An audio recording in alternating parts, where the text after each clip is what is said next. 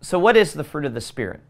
Well, narrowly speaking, the fruit of the Spirit is a list of virtues that Paul gives us in Galatians chapter 5, verses 22 and 23. And it's virtues that the Spirit of God cultivates in us that have direct bearing on the totality of who we are and what we do. It speaks to everything about us.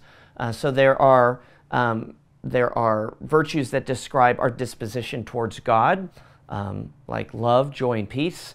Those that describe our disposition towards others, like patience and kindness and goodness.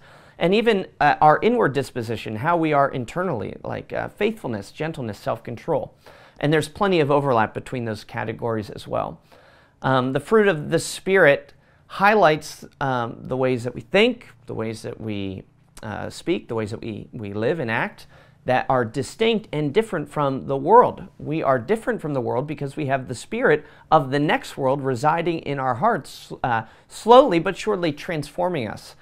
I think that nearly every Christian is familiar with the phrase, the fruit of the Spirit. Many Christians have them memorized. They know them by heart. But the real question is, do our hearts know them? Do we actually live them?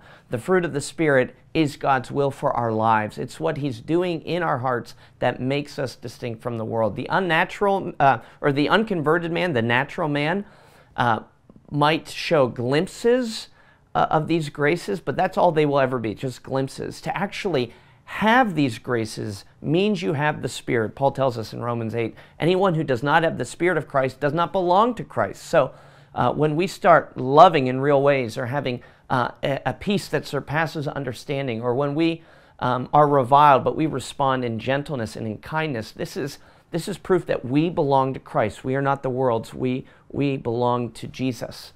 Another important thing to keep in mind about the fruit of the Spirit is the way that it's described as fruit.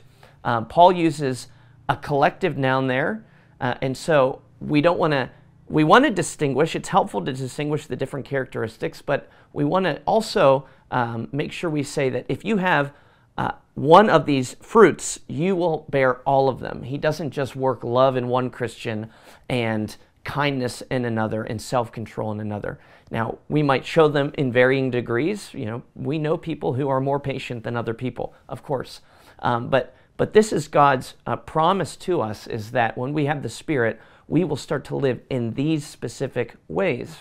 And another important thing to keep in mind is the picture of fruit reminds us, of course, of growth. And so the Holy Spirit does not implant fully mature virtues in our lives, so that when you become converted, when you become a Christian, all of a sudden you are the most loving person, you are the most peaceful person, the most joyful person that there ever was. No, just like you plant an apple tree and it's not like all of a sudden you have a harvest of apples. No, rather, each season you wait and you watch that fruit grow and develop.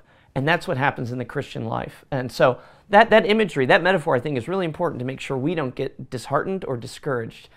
It's a guarantee that God is doing a work, and it is His work. It's the fruit of the Spirit, but it's a work that is slow, but it's steady, and it always gets the victory.